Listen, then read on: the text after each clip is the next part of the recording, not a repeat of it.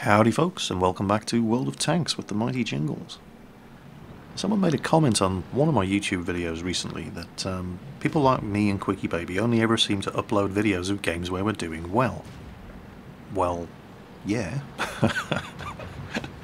You come here to be entertained, and while I accept that there's probably some entertainment value in watching somebody play like a donkey and getting his arse kicked, it's not as entertaining as watching a well-played match, whether that be World of Tanks, War Thunder, you know, whatever. And if you really want to see me playing World of Tanks badly, then just tune into the live streams on Mondays and Thursdays.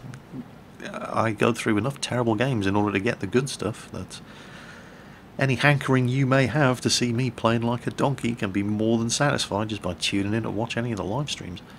However, the point remains, you never really see me put a video up, unless something particularly funny happens in that video where I'm playing like a donkey. So, challenge therefore was to find a match where, due to whatever reasons, I don't do particularly well, but it's still entertaining to watch. And that's where good old Ike comes in. When I livestream with Quickie Baby, and here we are in our Object 704s, Ike is our wingman. He's the guy who makes up the third spot in the platoon. He's in this game in his M103, but Ike is so much more than just a wingman. Oh, and here's me donking my first shot. I aim, it's already dead. 1650 credits for that shell I am never going to see again. Ike's in this game in his M103. There he is, back there. He's just realised, hang on, what are those two tank destroyers doing? Shit, I'd better go and catch them. Ike's from Norway, and he regularly rounds out the third platoon spot whenever I'm live streaming with Quickie Baby. Ike and Quickie Baby have known each other for years, and they've been playing games together for years, and while he's not quite as good as Quickie Baby, he's a damn sight better than me.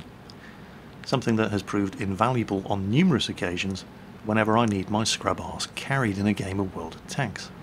And boy oh boy is he going to carry me in this one. And he's not just going to carry me as I fire that IS-8 and do absolutely no damage whatsoever, he's going to carry Quickie Baby as well. And now I'm taking all the hits. Quickie Baby gets his second kill. Take another hit from the Tiger. Stop, aim, shoot. Quickie Baby lunges in front of me to protect me from the Tiger's return shot and gets his third kill. Meanwhile, Ike is still struggling to catch up with these two nutcases in the Object 704s. We're closing in on the enemy base. We've got a Tiger P spotted. Oh, there's their artillery. Get it, Quickie Baby. Get it. Kill the scumbag. There we go. Quickie Baby gets his fourth kill. Quickie Baby, as usual, just faster on the trigger than I am, putting himself in a better position in order to be able to take the shots than I do. And he's doing all the damage, and he's getting all the kills. As for me, once again, poor positioning, poor timing. I get the killing blow on the Target P, but he only had 87 health left, and it cost me almost all of my health. So I'm having a pretty terrible game. Closing in on the T-34-1, I shouldn't be driving along the top of the railway embankment. Any tanks on my left will be able to have shots at me, and I can't even do full damage to him. He gets hit before my shot goes in, and it's another low damage roll. So, terrible game so far for me. And my poor decision making in this game isn't going to stop there. Now, this is a patch 8.9 replay, so that Waffenträger was about to get into cover behind the building, so yep, I fired the shot before it was fully aimed, and obviously it missed.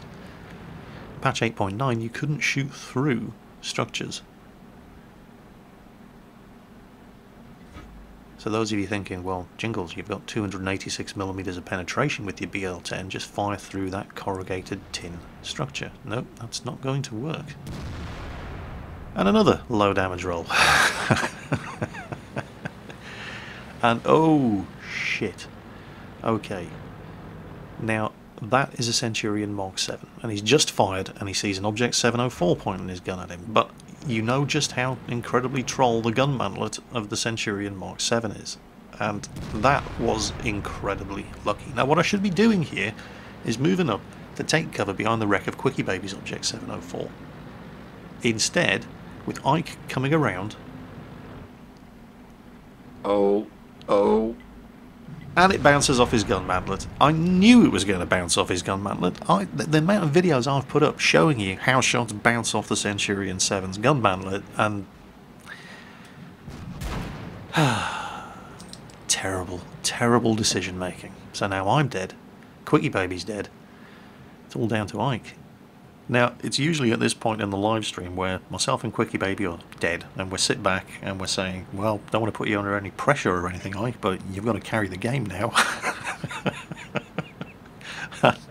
And Ike doesn't like being put under pressure. Quickie Baby will be offering suggestions as to where he should be positioning his tank, and Ike's just getting flustered. He's like, no, shut up, leave me alone, I've got this. And give him his credit, he usually pulls through. Watch this. So Ike's got no kills, he's got 4 tier 8 heavies and an E75 to deal with. And while they're all distracted by that nice juicy Panther, he nails the first IS-3. Spots the Tiger 2, aims, quick reactions, Lurva comes around the corner, he can kill the Lurva in one shot, and the wreck of the Lurva is now protecting him from the Tiger 2. Tiger 2 realises the threat, Ike switches his fire to the IS-3, the IS-3 fires, bounces off his gun mantlet, Ike kills him as well. Now he's got to chase that Tiger 2 down, and he's got to do it quick before the E75 joins the party. Unfortunately, while he can't get past the wreck of that Lurva, he can still use him as cover, while putting more fire into the Tiger 2. He's actually not in a terrible spot here. He's completely, more or less safe from anybody in front and to the sides. He's just got to keep an eye on where that E75 is. So he's watching the likely avenues of approach from in the town where the E75 was last spotted.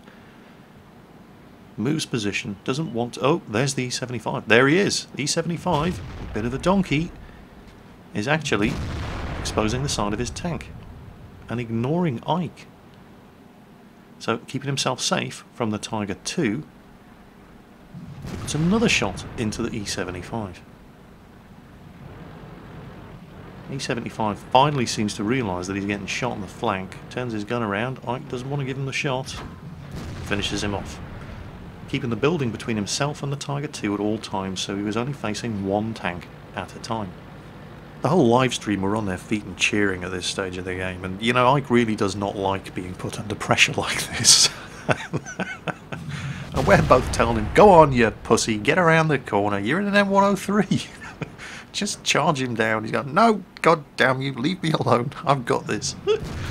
And yeah, to give him his credit, he does indeed have this. Go on Ike, do it for Norway. Yeah, there we go. Norwegian justice at its finest.